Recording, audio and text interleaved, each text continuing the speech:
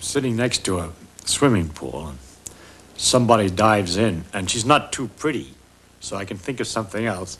I think of the waves and things that have formed in the water. And when there's lots of people have dived in the pool, there's a very great choppiness of all these waves all over the water. And to think that it's possible, maybe, that in those waves is a clue as to what's happening in the pool. That some sort of insect or something with sufficient cleverness could sit in the corner of the pool and just be disturbed by the waves, and by the nature of the irregularities and bumping of the waves, have figured out who jumped in, where and when, and what's happening all over the pool. And that's what we're doing when we're looking at something. The light that comes out is waves, just like in the swimming pool, except in 3 dimensions instead of the 2 dimensions of the pool. They're going in all directions. And we have an 1/8 of an inch black hole into which these things go, which is particularly sensitive to the parts of the waves that are coming in a particular direction. It's not particularly sensitive when they're coming in at the wrong angle, which we say is from the corner of our eye. And if we want to get more information in the corner of our eye, we swivel this ball about so that the hole moves from place to place. Then it's quite wonderful that we can figure out so easy. That's really because the light waves are easier than the waves in the water are a little bit more complicated. It would have been harder for the bug than for us, but it's the same idea, to figure out what the thing is that we're looking at a distance. And it's kind of incredible, because when I'm looking at you, someone standing to my left can see somebody who's standing at my right. That is, the light could be going right across this way, the waves are going this way, the waves are going this way, the waves are going this way. It's just a complete network. Now, it's easy to think of them as arrows passing each other, but that's not the way it is, because all it is something shaking. It's called the electric field, but we don't have to bother with what it is. It's just like the water height is going up and down. So there's some quantities shaking about here, and in a combination of motions that's so elaborate and complicated that that result is to produce an influence which makes me see you, at the same time completely undisturbed by the fact that there are influences that represent the other guy seeing him on this side. So that there's this tremendous mess of waves all over in space, which is the light bouncing around the room and going from one thing to the other. Because, of course, most of the room doesn't have 1/8 inch black holes. It's not interested in that light, but the light's there anyway. I mean, it bounces off this and it bounces off that, and all this is going on, and yet we can sort it out with this instrument.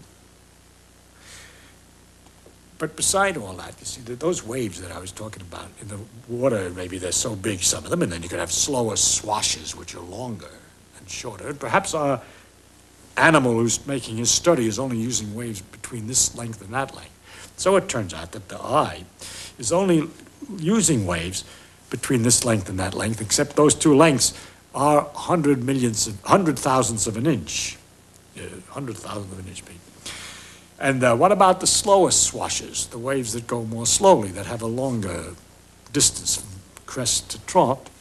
Those represent heat. We feel those, but our eye doesn't see them focused very well. We don't, in fact, at all. The shorter waves are blue, the light, and the longer waves are red. But when it gets longer than that, we call it infrared. All this is in there at the same time. That's the heat. Pit vipers that you got down here in the desert, they have a little thing that they can see the longer waves and pick out mice, which are radiating their heat, their longer waves, by their body heat, by looking at them with this eye, which is the pit of the pit viper. But we aren't able to do that. And then these waves get longer and longer, and all through the same space, all these things are going on at the same time, so that in this space, there's not only my vision of you, but information from Moscow radio that's being broadcast at the present moment, and the seeing of somebody from Peru. All the radio waves are just the same kind of waves, only longer waves. And there's the radar from the airplane, which is looking at the ground to figure out where it is, which is coming through this room at the same time. Plus the X-rays, cosmic rays, and all these other things, which are the same kind of waves, exactly the same waves, but shorter, faster, or longer, slower. It's exactly the same thing.